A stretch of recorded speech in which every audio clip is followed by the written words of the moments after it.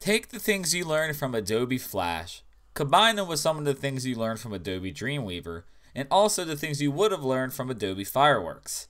You get this new application from the Creative Cloud called Adobe Edge Animate. Now their tagline says that they create animated interactive HTML content for the modern web, but Adobe Edge has much more functionality than just that. Let's look to the left side of the screen first. This is where you'll end up having your Open File menu, your Create New Edge Project menu, Create from Template, and then to the right here there's Recent Files. So if we ended up having any prior projects, they would appear right down here for us to click on and open right away. And then at the bottom of all of those recent files would be a clear button. So if we wanted to clear the recent files cache, we could right here.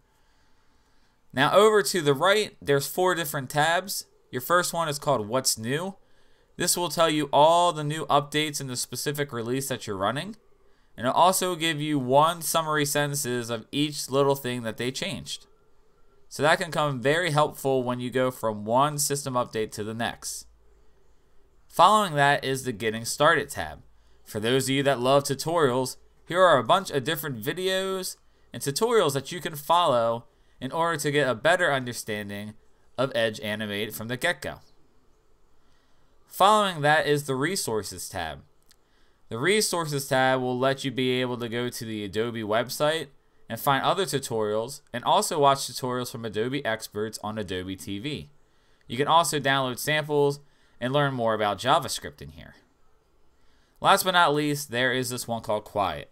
As you can see, this space is intentionally left blank. That way we don't have any extra clutter or any extra words trying to get in the way of us trying to concentrate and get our project started. This overall screen is called the splash screen, and every time you open Adobe Edge Animate or you close all your current projects, this splash screen will appear for you to be able to pick and choose what you want to do with the time being.